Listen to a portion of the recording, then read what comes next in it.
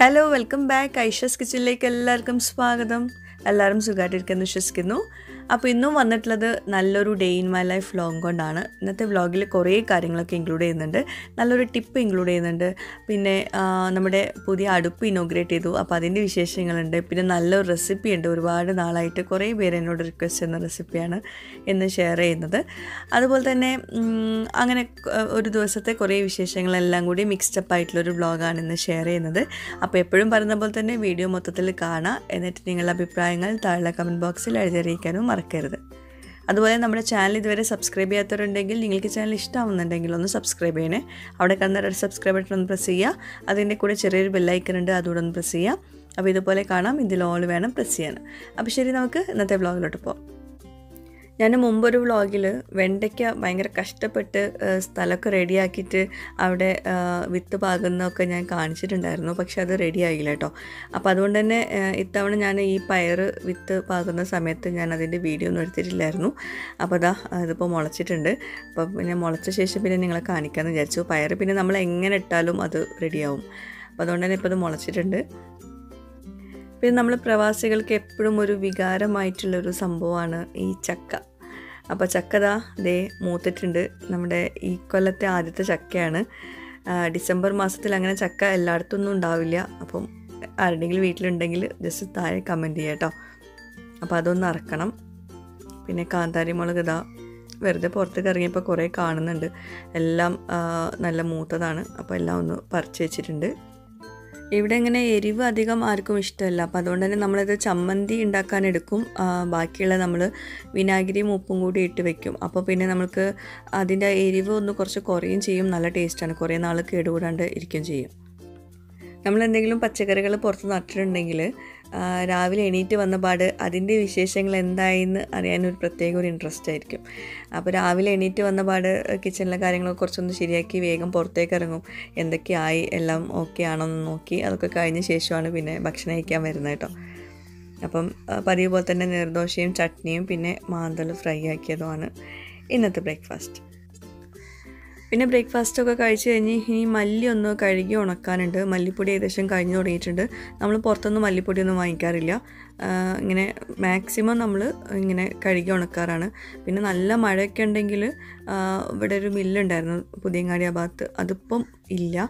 ഞാനൊരു വ്ളോഗിൽ അത് പറഞ്ഞിട്ടുണ്ടായിരുന്നു. അവിടെ അവർ മല്ലി നമ്മൾ കൊണ്ടുവന്ന് കൊടുത്താൽ അവരത് കഴുകി, അല്ലെങ്കിൽ നമ്മൾ കഴുകി കൊടുത്താൽ അവരത് ഉണക്കി പൊടിച്ച് തരും. ഉണക്കാനുള്ള മെഷീനൊക്കെ ഉണ്ടാവും ആ ഒരു മില്ലിൽ. പക്ഷേ ഇപ്പം അത് വർക്കിംഗ് അല്ല. അപ്പോൾ മല്ലി ഇങ്ങനെ ബക്കറ്റിൽ കുറച്ച് വെള്ളത്തിൽ ഇതുപോലെ നന്നായിട്ട് ഒന്ന് കഴുകിയെടുക്കുക. എന്നിട്ട് ഇതുപോലെ ഒരു മുറത്തിലോട്ട് ഇട്ട് കൊടുക്കുക. ഞാൻ ഈ മല്ലി വാങ്ങിച്ച് വെച്ചിട്ടുണ്ടായിരുന്നത് നല്ല മഴയുള്ള സമയത്തായിരുന്നു. ഇപ്പം നല്ല വെയിലാണ്, 2-3 ദിവസമായിട്ട് നല്ല വെയിലാണ്. അപ്പോൾ അതുകൊണ്ട് തന്നെ കഴുകി ഉണക്കാമെന്ന് വിചാരിച്ചു. അപ്പോൾ ഈ മല്ലിയിൽ അധികം കച്ചറൊന്നുമില്ല. നമ്മൾ ചില മല്ലി വാങ്ങിച്ചാൽ കഴുകിയെടുക്കുമ്പോൾ തന്നെ നല്ല കച്ചറ ഉണ്ടാവും. അപ്പോൾ അതുകൊണ്ട് തന്നെ എന്താ പറയുക, കച്ചറൊന്നും ഇല്ലാത്തതുകൊണ്ട് തന്നെ ഒരു തവണ മാത്രമേ കഴുകിയിട്ടുള്ളൂ. വേണമെങ്കിൽ 2 തവണ കഴുകിയെടുക്കാം കേട്ടോ. അപ്പോൾ ഇതിലധികം കച്ചറകളൊന്നും കണ്ടില്ല. എന്തായാലും കുറേ പേർക്കൊക്കെ അറിയുന്നുണ്ടാവും, കുറേ പേരൊക്കെ വീട്ടിൽ ചെയ്യുന്നത് തന്നെ ആയിരിക്കും. പക്ഷേ പലരും ഇപ്പോഴും പുറത്തുനിന്നൊക്കെ ആയിരിക്കും മല്ലിപ്പൊടി വാങ്ങിക്കുന്നത്. പുറത്തുനിന്നുള്ള മല്ലിപ്പൊടി വാങ്ങിക്കുന്നതിൽ കുഴപ്പമൊന്നുമില്ല. പക്ഷേ നമ്മൾ കഴുകി ഉണക്കിയെടുക്കുന്നതിലും നന്നായിട്ട് അവർ ചെയ്യുമെന്നുള്ളത് പറയാൻ പറ്റില്ല കേട്ടോ. അപ്പോൾ എന്തായാലും ഇത് നമുക്ക് വിശ്വസിച്ച് നമുക്ക് എത്ര വേണമെങ്കിലും യൂസ് ചെയ്യാം. അപ്പോൾ ഇതിപ്പോൾ 2 തവണ കഴുകിയിട്ടുണ്ട്. ഇനി നമുക്കിതൊന്ന് പരത്തി നല്ല വെയിലുള്ള സ്ഥലത്ത് ഇടണം. ഇതെല്ലാവർക്കും അറിയുന്നുണ്ടാവും, എന്നാലും അറിയാത്തവരുണ്ടാവുമല്ലോ. അപ്പോൾ ഇതുപോലെ എന്തെങ്കിലും ഒരു പ്ലാസ്റ്റിക്കിൻ്റെ കവറോ എന്തെങ്കിലും എടുക്കുക. എന്നിട്ട് അതിലിതുപോലെ ഒന്ന് പരത്തി വയ്ക്കുക. ഒരു ദിവസം നല്ലോണം വെയിൽ തട്ടിയിട്ടുണ്ടെങ്കിൽ തന്നെ അത്യാവശ്യം ഉണങ്ങും. പിന്നെ അത് പൂട്ടി വെക്കരുത്. നമ്മൾ അകത്ത് കൊണ്ടുവന്നിട്ട് നല്ലോണം ഇതുപോലെ പരത്തി വെക്കണം. എന്നിട്ട് പിന്നെ പിറ്റേ ദിവസം കൂടി ഒന്ന് വെയിൽ കൊണ്ടുപോയിട്ട് നേരെ മില്ലിൽ കൊണ്ടുപോയി കൊടുത്താൽ മതി. അപ്പോൾ നല്ല വെയിലുള്ള സമയത്താട്ടോ അത് പുറത്തിടുന്നത്. ആ വീഡിയോ തന്നെ കാണാൻ പറ്റും, നല്ല വെയിലുണ്ടായിരുന്നു. നല്ലോണം പരത്തി വയ്ക്കാം.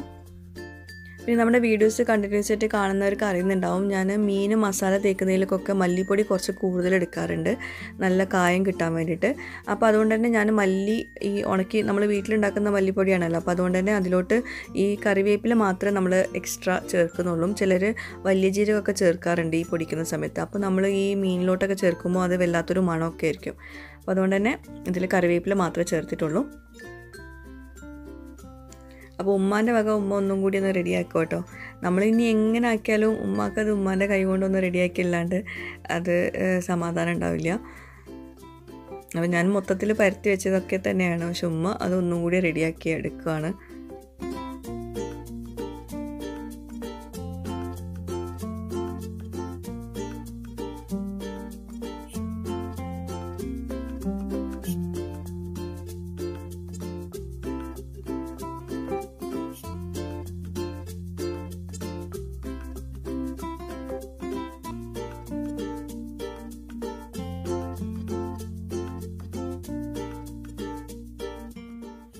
അപ്പോൾ ചോറിനുള്ള വെള്ളമൊക്കെ തിളയ്ക്കുന്നുണ്ട്. എന്നാൽ ചോറ് ഉണ്ടാക്കാൻ കുറച്ച് ലേറ്റായി. അപ്പോൾ അതിൻ്റെ ഇടയ്ക്ക് ഇപ്പോൾ അതാ ഇവിടെ ഉമ്മ പോപ്കോൺ ഉണ്ടാക്കി കൊടുക്കുകയാണ് റീനും റോസിനും.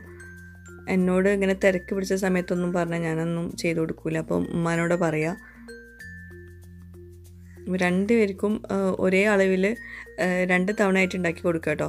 അല്ലെങ്കിൽ എന്താ പറയുക, രണ്ടുപേർക്കും കൂടി ഒരുമിച്ച് ഒരു പാത്രത്തിൽ കൊടുത്തിട്ടുണ്ടെങ്കിൽ എന്തായാലും തല്ലുകൂടും.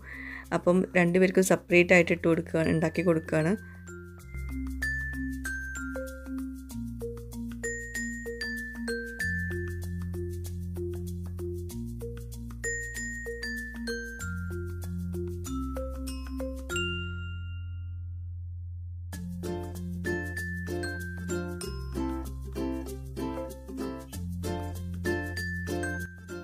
നമ്മൾ മല്ലി ഇടുന്ന സമയത്ത് ഇവിടെ നല്ല വെയിലായിരുന്നു. ഇപ്പോൾ കുറച്ച് കഴിഞ്ഞ് വന്ന് നോക്കുമ്പം അവിടെ തണലായിട്ടുണ്ട്. അപ്പോൾ അതൊന്ന് മാറ്റി വയ്ക്കുകയാണ്.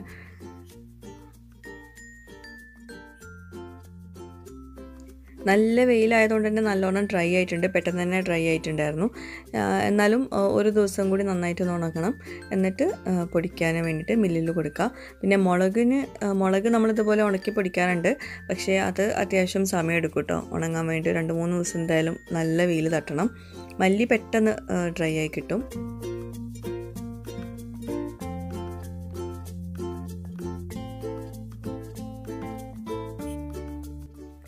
ഇനി 2-3 ദിവസം നമ്മൾ എടുത്തൊരു സംഭവമാണ് ഈ ചക്ക ഇടാൻ വേണ്ടിയിട്ട് തോട്ടി റെഡിയാക്കിയല്ലോ. അപ്പോൾ തോട്ടിയൊക്കെ ഉമ്മ റെഡിയാക്കി.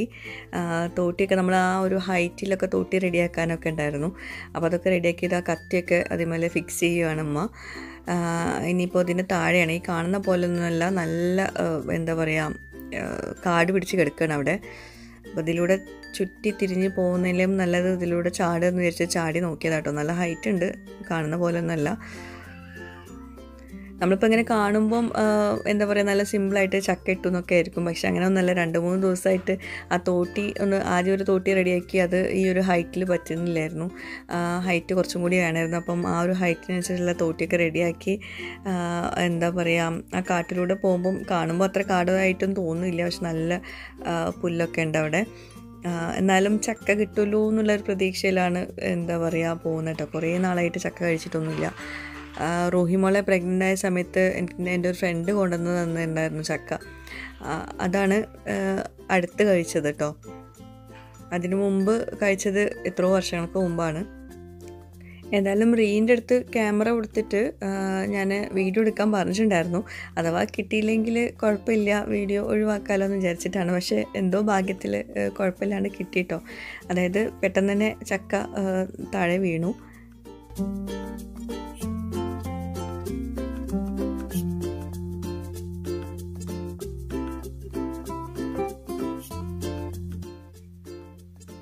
അപ്പോൾ ചക്ക എടുക്കാൻ പോയതാണ് റുക്കിയ. പക്ഷെ നല്ല വെയിറ്റ് ഉണ്ടായിരുന്നു കേട്ടോ. അത് കാണുന്ന പോലെ ഒന്നുമല്ല, നല്ല വെയിറ്റ് ഉണ്ടായിരുന്നു. എന്തായാലും മൂത്തിട്ടുണ്ട് സംഭവം. ഇതിപ്പോൾ ചക്കയുടെ സീസണല്ല. സാധാരണ ഈ ഒരു സമയത്ത് ചക്ക അങ്ങനെ ആരുടെയും വീട്ടിലുണ്ടാവാൻ ചാൻസ് ഇല്ല. ഉള്ളവരുണ്ടെങ്കിൽ താഴെ കമൻറ്റ് ചെയ്യണം കേട്ടോ. അപ്പോൾ നമ്മളെന്തായാലും ചക്ക കഴിച്ചിട്ട് ബാക്കി വിശേഷങ്ങൾ പറയുന്നുണ്ട്.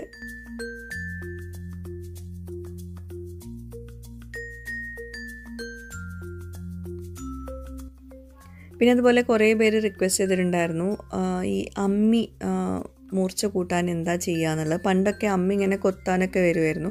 ഇപ്പം അങ്ങനെയൊന്നും ആരെയും കാണാനൊന്നുമില്ല.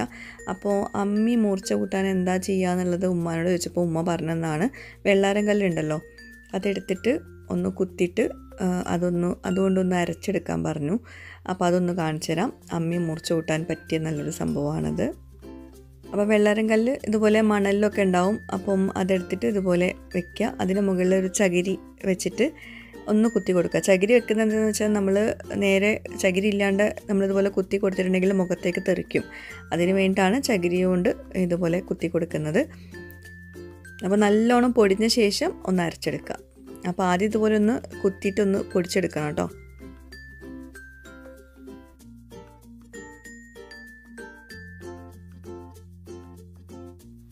എന്തായാലും ഈ ഒരു ടിപ്പ് ഒരുപാട് പേർക്കൊക്കെ അറിയുന്നുണ്ടാവും. കാരണം ഇത് പഴയ കാലത്തൊക്കെ ഇങ്ങനെയാണ് അത്രേ അമ്മി മൂർച്ച കൂട്ടിയിരുന്നത്.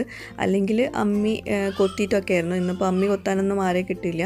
എന്നിട്ട് ഇതുപോലെ ഒന്ന് അരച്ചെടുക്കുക. നല്ലോണം പൊടിയാവുന്ന രീതിയിൽ നല്ലോണം ഒന്ന് അരച്ചെടുക്കുക. പെട്ടെന്ന് അരഞ്ഞു കിട്ടും കേട്ടോ.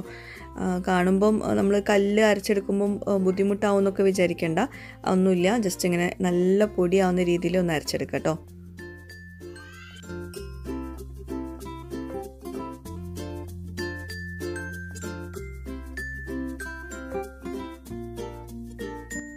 അപ്പോൾ കല്ലിൻ്റെ പൊടിയൊക്കെ ഉണ്ടാവും. അപ്പോൾ അതുകൊണ്ട് കൈ കൊണ്ട് കളയാൻ നിൽക്കണ്ട, എന്താ പറയുക, ചകിരി കൊണ്ട് കളയുക. അപ്പോൾ ഇങ്ങനെയാണ് നമ്മൾ അമ്മി മൂർച്ച കൂട്ടുക കേട്ടോ. അപ്പോൾ അറിയാത്തവരുണ്ടെങ്കിൽ തീർച്ചയായിട്ടും ട്രൈ ചെയ്യുക. എന്നിട്ട് ഫീഡ്ബാക്ക്സ് അറിയിക്കാൻ മറക്കരുത്.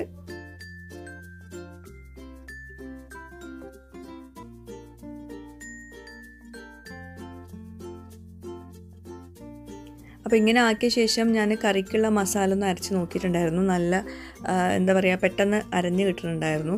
അപ്പം അത് എന്തായാലും സംഭവം ഉഷാറാണ്, നല്ലൊരു ടിപ്പാണ്. അപ്പോൾ ഇനി അടുത്തതായിട്ട് ഞാൻ പാനിപൂരി എങ്ങനെ ഉണ്ടാക്കിയെടുക്കാൻ നോക്കാം. വളരെ എളുപ്പത്തിൽ, ആ പറയുന്ന പോലൊന്നുമല്ല, സംഭവം നല്ല ഈസിയാണ് ഉണ്ടാക്കാൻ. പക്ഷേ കുറച്ച് സാധനങ്ങളൊക്കെ നമ്മൾ ആദ്യം തന്നെ ഉണ്ടാക്കി വെക്കണം. അപ്പോൾ അങ്ങനെ വരുമ്പം നല്ല എളുപ്പത്തിൽ ഉണ്ടാക്കാൻ പറ്റുന്ന ഒരു ഐറ്റമാണ് പാനിപൂരി. പുറത്തുനിന്ന് നമ്മൾ കഴിക്കുന്നത് അത്രയും സേഫ് അല്ല. വീട്ടിൽ നമ്മളിത് ഉണ്ടാക്കുവാണെങ്കിൽ നല്ല ടേസ്റ്റിൽ അടിപൊളിയായിട്ട് നമുക്ക് വീട്ടിലുണ്ടാക്കാൻ പറ്റും. അപ്പോൾ ആദ്യം ഉരുളക്കിഴങ്ങൊന്ന് പുഴുങ്ങിയെടുക്കുവാണ്. ഇതിലോട്ട് നമ്മൾ ഫില്ലിങ്ങിനായിട്ട് കുറച്ച് ഉരുളക്കിഴങ്ങ് വേണം. ചിലർ കടലൊക്കെ യൂസ് ചെയ്യാറുണ്ട്. അപ്പോൾ ഞാൻ ഇപ്പോൾ ഇതിൽ ചേർക്കുന്ന സംഭവങ്ങളെല്ലാം നമ്മൾ വീട്ടിലുള്ള ചേരുവകൾ മാത്രം കേട്ടോ. പുറത്തുനിന്ന് കുറച്ച് സാധനങ്ങൾ കൂടി ചേർക്കാനുണ്ട്, ചാറ്റ് മസാല അങ്ങനെയുള്ള സാധനങ്ങളൊക്കെ ചേർക്കാനുണ്ട്. അതില്ലെങ്കിലും നമുക്ക് ഉണ്ടാക്കാൻ പറ്റും. അപ്പോൾ ഉരുളക്കിഴങ്ങ് നല്ലോണം കഴുകിയിട്ട് രണ്ടായിട്ട് കട്ട് ചെയ്തിട്ട് കുറച്ച് വെള്ളത്തിൽ ഉപ്പിട്ടിട്ട് അതൊന്ന് പുഴുങ്ങിയെടുക്കാൻ വെക്കുകയാണ്.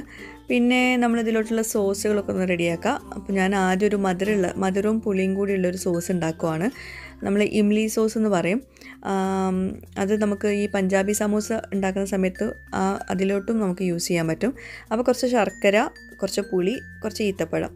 ഇതിലൊന്നും കുരു പാടില്ല. പുളിയിലും അതുപോലെ ഈത്തപ്പഴത്തിലും കുരു ഉണ്ടാവാതിരിക്കാൻ നോക്കുക. അപ്പോൾ കുരുവൊക്കെ എടുത്ത് കളയുക. പുളി ഞാൻ യൂസ് ചെയ്തത് കുരു ഇല്ലാത്ത പുളിയായിരുന്നു കേട്ടോ.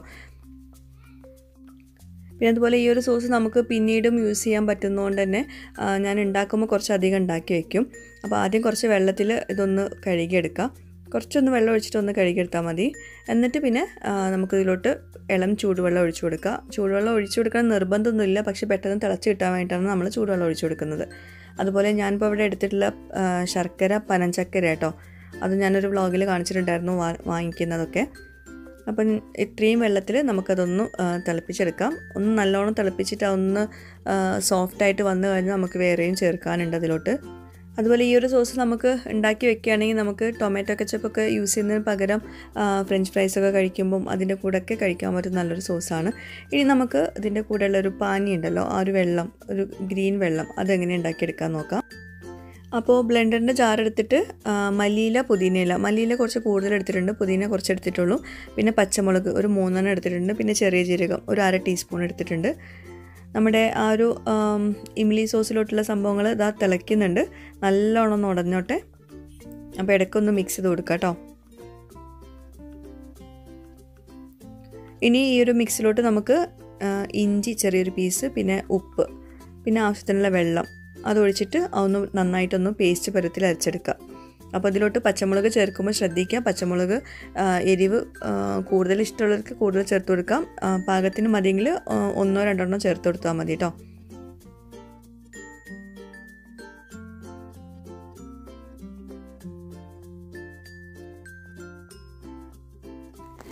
അതുപോലെ നമ്മുടെ ഈ ഒരു ഇംലി സോസ് ഉണ്ടാക്കാനുള്ള ഒരു മിക്സ് നല്ലോണം സോഫ്റ്റ് ആയിട്ടുണ്ട്. അതിലോട്ട് ഞാൻ 1 ടീസ്പൂൺ കാശ്മീരി ചില്ലി പൗഡറും കുറച്ച് ഉപ്പും കൂടി ചേർത്തിട്ടുണ്ട്.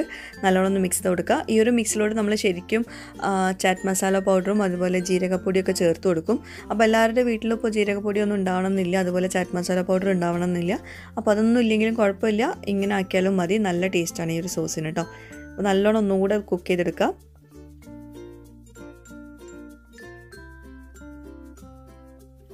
അപ്പോൾ നല്ലോണം തിളച്ചിട്ടുണ്ട്.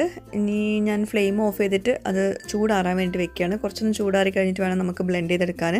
അപ്പോഴേക്ക് നമ്മുടെ ആ ഒരു പാനി, ആ ഒരു പച്ച വെള്ളം പോലെയുള്ള ഒരു പാനി ഉണ്ടല്ലോ, പാനിപ്പൂരി കഴിക്കുമ്പം ആ ഒരു പാനി ഒന്ന് റെഡിയാക്കി എടുക്കുക. നമ്മളിപ്പം ബ്ലെൻഡ് ചെയ്ത് എടുത്തിട്ടുള്ള സംഭവം ഒന്ന് അരിപ്പയിലൂടെ ഒന്ന് അരച്ചെടുക്കുക.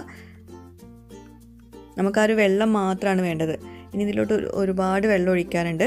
അപ്പോൾ ആദ്യം ആ ഒരു തിക്കായിട്ടുള്ള ഒരു വെള്ളം എടുത്ത് വെക്കുകയാണെങ്കിൽ നിങ്ങൾക്കത് കുറച്ച് വേണമെങ്കിൽ ഒരു കുപ്പിയിലെടുത്ത്, അങ്ങനെ വരുമ്പോൾ നമുക്ക് പൂരിയും അതുപോലെ ആ ഒരു ഫില്ലിംഗ് ഉണ്ടല്ലോ, പൊട്ടാറ്റോ ഫില്ലിങ്ങും, അത് മാത്രം നമ്മൾ റെഡിയാക്കി എടുത്താൽ മതി. അപ്പോൾ നമുക്ക് പെട്ടെന്ന് പാനിപ്പൂരി തയ്യാറാക്കി എടുക്കാൻ പറ്റും. അപ്പോൾ ഞാൻ ഒന്നുകൂടെ അതിലോട്ട് വെള്ളം ഒഴിച്ചിട്ട് ആ ഒരു ലൂസായിട്ടുള്ളൊരു വെള്ളം പോലെയാണ് നമുക്ക് വേണ്ടത്. അപ്പോൾ ഒന്നുകൂടെ ഒഴിച്ചിട്ട് ഇതുപോലെ അരിപ്പയിലൂടെ അരച്ചെടുക്കുകയാണ്.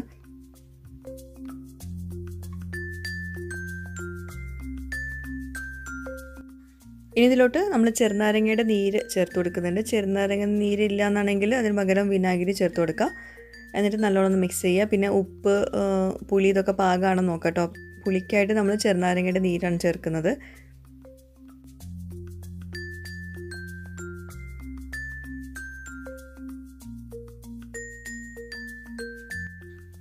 ഇനി ഇതിലോട്ട് കുറച്ചുകൂടെ വെള്ളം ഒഴിച്ചു കൊടുക്കുന്നുണ്ട്. നല്ലോണം ലൂസായിട്ട് വെള്ളം പോലെയാണ് നമുക്ക് വേണ്ടത്. ഈ ഒരു പാനിയിൽ ഡിപ്പ് ചെയ്തിട്ട് നമ്മൾ പൂരി കഴിക്കുന്നത് കേട്ടോ.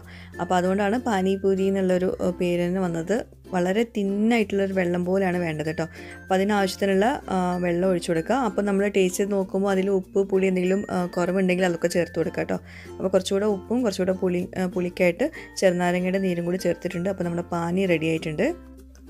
ഇനി നമ്മൾ നേരത്തെ തിളപ്പിച്ചെടുത്തല്ലോ നമ്മുടെ ഇമിലി സോസ്, അതൊന്ന് റെഡിയാക്കി എടുക്കുക. സോസ് ഇതുപോലെ ബ്ലെൻഡറിൻ്റെ ജാറിലോട്ട് ഇട്ട് കൊടുക്കുക. നമ്മൾ എന്താ പറയുക, ചൂടാറിയ ശേഷം വേണം ഇത് ചെയ്തെടുക്കാൻ കേട്ടോ. ഇനി ഇത് നല്ലോണം ഒന്ന് പേസ്റ്റ് പരുവത്തിൽ അരച്ചെടുക്കുക. അതിൽ കുരുവൊന്നും ഇല്ലാത്തതുകൊണ്ട് നമുക്ക് നല്ല പേസ്റ്റ് പരുവത്തിൽ അരച്ചെടുക്കാൻ പറ്റും.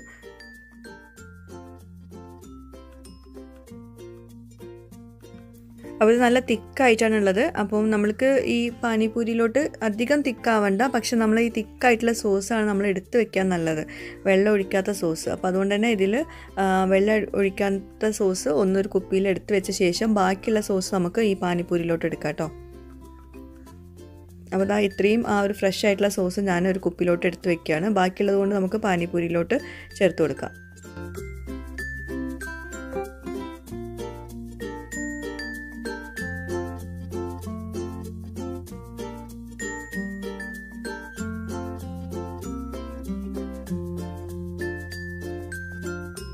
അപ്പോൾ ഈ ഒരു സോസ് നമ്മൾ കൈ തൊടാണ്ട് ഇതുപോലെ കുപ്പിയിൽ എടുത്ത് വെക്കുകയാണെങ്കിൽ ഫ്രിഡ്ജിൽ വെക്കണം കേട്ടോ. ഫ്രിഡ്ജിൽ വെക്കുകയാണെങ്കിൽ കുറേ നാൾ കേടുകൂടാണ്ട് നമുക്ക് യൂസ് ചെയ്യാൻ പറ്റും. അപ്പോൾ ഇതിലോട്ട് കുറച്ച് വെള്ളം ഒഴിച്ചിട്ടൊന്ന് ചൂടാക്കിയാൽ മതി ഫ്രിഡ്ജിൽ നിന്ന് എടുത്തിട്ട്. അങ്ങനെ വരുമ്പോൾ നമുക്ക് ഇൻസ്റ്റൻ്റ് ആയിട്ട് തന്നെ പൂരി റെഡിയാക്കുവാണെങ്കിൽ പാനിപൂരി പെട്ടെന്ന് റെഡിയാക്കാൻ പറ്റും. അപ്പോൾ അതാ ഞാൻ ബാക്കിയുള്ളത് വെച്ചിട്ടാണ് നമ്മൾ പാനിപൂരിയിലോട്ട് ചേർത്ത് കൊടുക്കുന്നത് കേട്ടോ. വല്ലാണ്ട് തിക്കാവണ്ട പാനിപൂരിയിലോട്ട് ചേർക്കുന്ന ആ ഒരു സോസ്.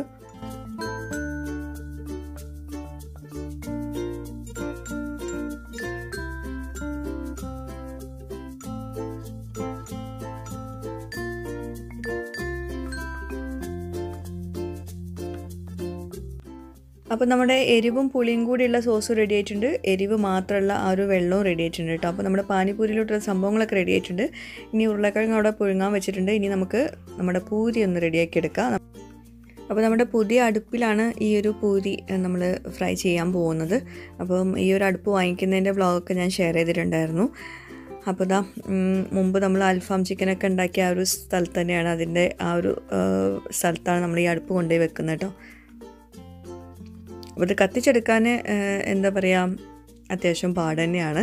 പക്ഷെ എന്തായാലും കത്തി കിട്ടിയാൽ നല്ല സുഖമാണ് കേട്ടോ. നല്ല അടുപ്പ് കേട്ടോ, എനിക്ക് ഭയങ്കരമായിട്ട് ഇഷ്ടപ്പെട്ടു. ഇതുപോലെ ചെറിയ ചെറിയ ഐറ്റംസൊക്കെ ഉണ്ടാക്കാൻ പറ്റുന്ന നല്ലൊരു അടുപ്പാണ്. വലിയ വലിയ കലങ്ങളൊന്നും വെക്കാൻ പറ്റില്ല, കാരണം അടുപ്പിൻ്റെ ആ ഒരു മുഖം ഉണ്ടല്ലോ, അത് സ്പേസ് കുറവാണ്. ആ ഒരു ഹോൾ ഉണ്ടല്ലോ ഫ്രണ്ടിൽ, അത് സ്പേസ് കുറവാണ്. അപ്പോൾ അതിനകത്ത് ഒരുപാട് വിറകൊന്നും നമുക്ക് വെച്ച് കൊടുക്കാൻ പറ്റില്ല. ശരിക്കും ഞാൻ അകത്ത് ലൈറ്റ് കുറച്ച് കുറവായതുകൊണ്ടാണ് ഞാൻ പുറത്ത് ഇത്രയും കഷ്ടപ്പെടുന്നത് കേട്ടോ.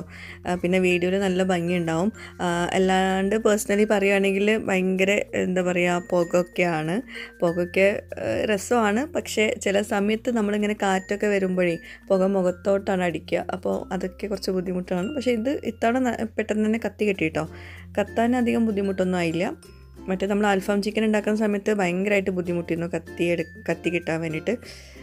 അപ്പോൾ ഇതാ പാത്രം ചൂടായിട്ടുണ്ട്. ഇനി അതിലോട്ട് വെളിച്ചെണ്ണ ഒഴിച്ചു കൊടുക്കാം.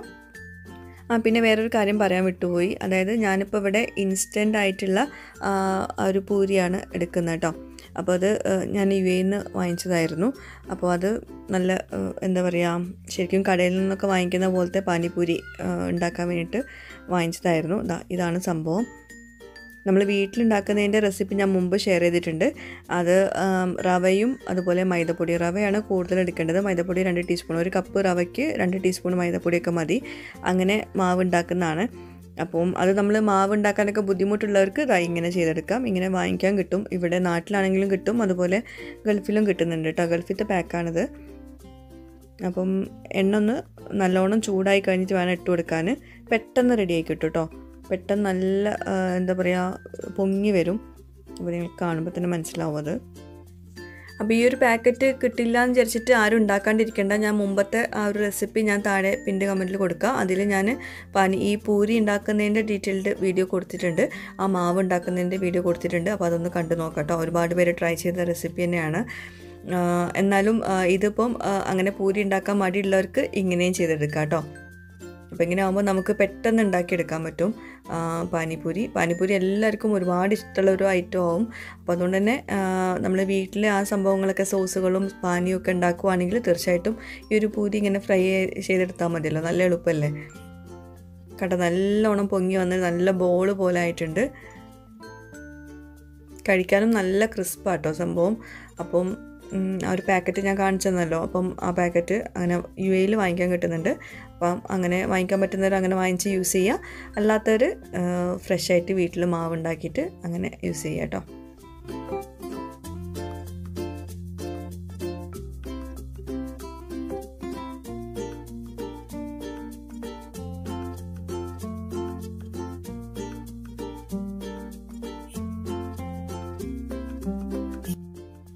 പിന്നെ എണ്ണയുടെ ചൂട് നല്ലോണം ശ്രദ്ധിക്കണം ഈ പാനിപൂരി ഉണ്ടാക്കുമ്പോൾ.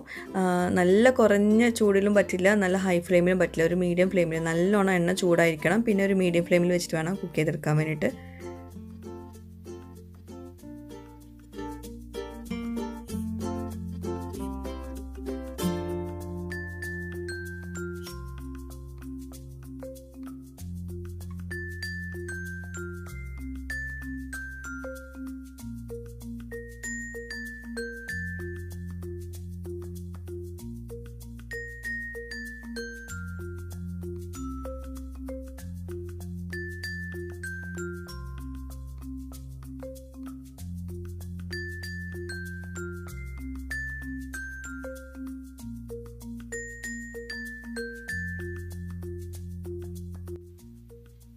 അതുപോലെ ഈ ഒരു സീന് കാണുമ്പം പലരും ഇപ്പോൾ ആലോചിക്കുന്നുണ്ടാവും പുകയുടെ മണം നല്ല രസമുണ്ടല്ലോ അല്ലേന്ന്.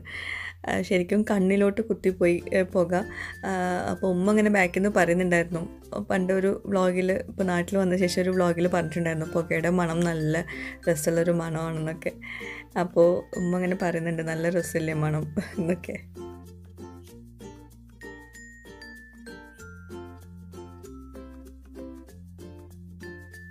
അപ്പോൾ പൂരി ഉണ്ടാക്കി കഴിഞ്ഞു. ഇനി അടുത്തതായിട്ട് നമ്മുടെ ഉരുളക്കിഴങ്ങ് നമ്മൾ പുഴുങ്ങാൻ വെച്ചല്ലോ, അത് തൊലിയൊക്കെ കളഞ്ഞിട്ട് അതുപോലെ ഒന്ന് കുത്തി ഉടക്കുക. പിന്നെ ഇതിലോട്ട് പലരും കടലൊക്കെ ചേർക്കും, കടല പുഴുങ്ങിയതൊക്കെ. അപ്പോൾ ഞാനതൊന്നും ചേർത്തിട്ടില്ല. എനിക്കെന്തോ കടല അതിൻ്റെ കൂടെ അത്ര ഇഷ്ടമല്ല.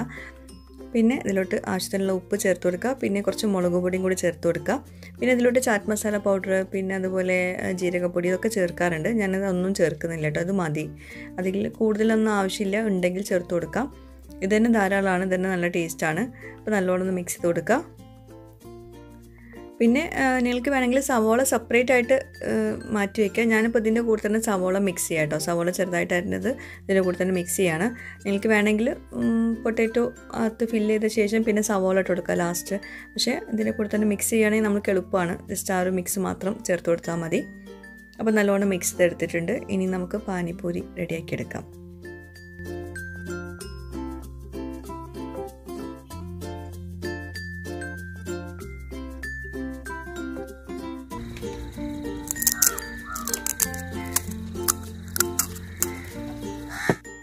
അപ്പോൾ സംഭവം നല്ല ക്രിസ്പാണ്.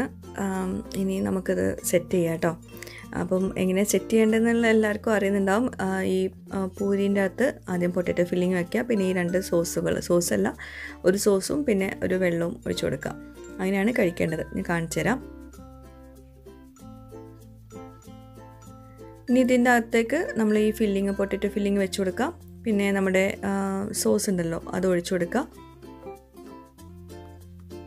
ഇപ്പോൾ ടേസ്റ്റ് ചെയ്യാൻ പോകുന്നത് റോസുമാണ്. റോസിൻ്റെ എരിവൊന്നും ഇഷ്ടമില്ലാത്ത ആളാണ് കേട്ടോ. പക്ഷേ പാനിപൂരി നല്ല സ്പൈസി ആവണം എന്നൊക്കെ പറഞ്ഞിട്ട് എന്നെക്കൊണ്ട് ഉണ്ടാക്കിച്ചതാണ് കേട്ടോ. രണ്ടാളും ടി വിയിൽ ആരോ ചലഞ്ച് ചെയ്യുന്നത് കണ്ടിട്ട് അതേപോലെ ചലഞ്ച് ചെയ്യണം റീനു റോസും കൂടി എന്നൊക്കെ പറഞ്ഞതാണ്. പക്ഷേ ആൾക്ക് എരിവ് തലയ്ക്ക് പിടിച്ചു പോയി. പിന്നെ അതുപോലെ അവളെ ഫ്രണ്ടിലെ പല്ലില്ലല്ലോ, അപ്പോൾ അതുകൊണ്ട് തന്നെ അത് കടിക്കാൻ പറ്റുന്നില്ല എന്നുള്ളൊരു കംപ്ലയിൻറ്റും കൂടി പറഞ്ഞു കേട്ടോ. അപ്പോൾ കുറേ ദിവസമായിട്ട് ഞാൻ നാട്ടിലോട്ട് ഈ പാക്ക് കൊണ്ടുവരാൻ തന്നെ കാരണം എന്താണെന്ന് വെച്ചാൽ ഇവർ രണ്ടുപേരും ഏതൊരു ചാനലിൽ ഇങ്ങനെ പാനിപൂരി ചലഞ്ചൊക്കെ കണ്ടിട്ടുണ്ട് അത്രേ.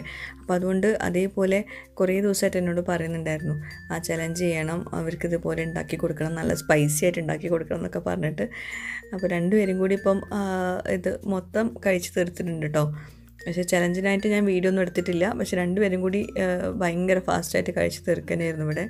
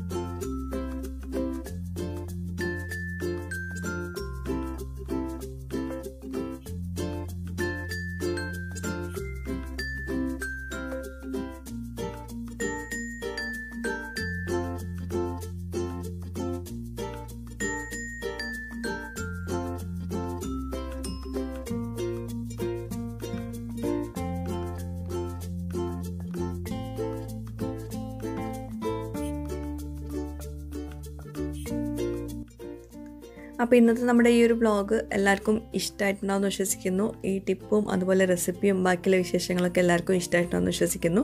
എന്തായാലും നിങ്ങളുടെ ഫീഡ്ബാക്ക്സ് താഴെ കമൻറ്റ് ബോക്സിൽ എഴുതി അറിയിക്കാൻ മറക്കരുത്. അതുപോലെ പാനിപൂരിയുടെ റെസിപ്പി എല്ലാവരും ട്രൈ ചെയ്ത് നോക്കുക, ഫീഡ്ബാക്ക്സ് അറിയിക്കുക. അപ്പോൾ എപ്പോഴും പറഞ്ഞ പോലെ തന്നെ പുതിയൊരു വീഡിയോയുമായിട്ടോ വ്ളോഗുമായിട്ടൊക്കെ വരുന്നവരേക്കും ബൈ. Thank you.